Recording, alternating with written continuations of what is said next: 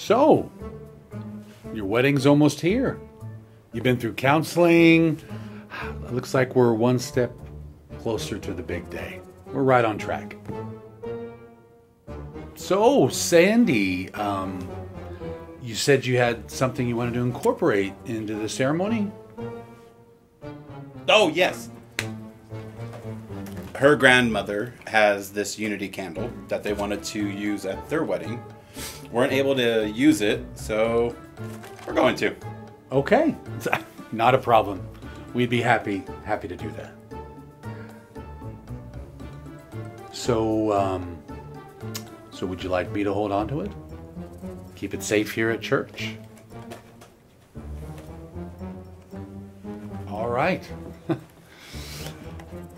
So, well, the next time I see you, it's gonna be the big day. Okay.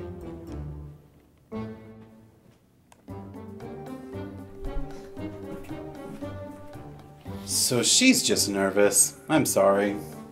She just wants everything to be perfect. Yeah, no apologies needed.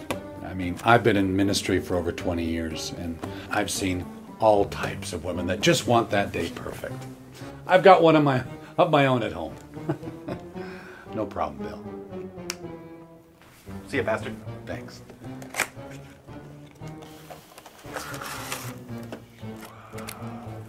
I will guard you with my life. Hey, Pastor Wallace. What did you do?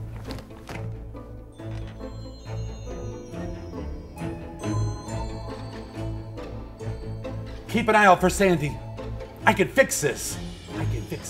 Fix this, Sandy's head fell off. And I'm all twisted. I took sculpting in college. You took sculpting in seminary? It was before I was called into ministry, all right? I was an art major. Art major?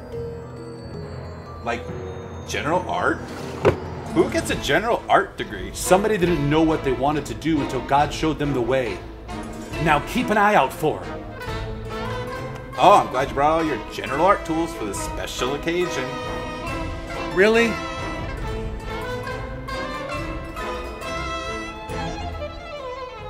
She's coming. Well, keep her away from here. Take her and leave. I got this. Godspeed. Hey, Pastor, what are you doing? Hey, wait a minute. What are you doing? Why are you doing this? Hey, wait a minute. What are you doing?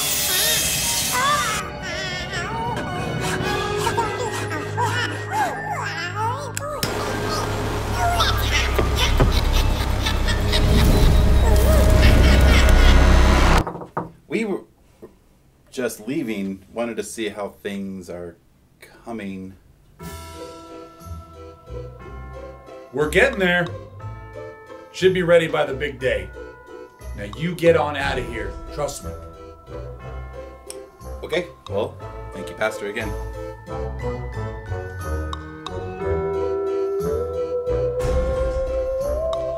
On this account, a man shall leave his father and mother and be joined to his wife, and the two shall become one flesh. From now on, your thoughts shall be for each other, rather than your individual selves. Your plans shall be mutual. Your joys and sorrows shall be shared alike.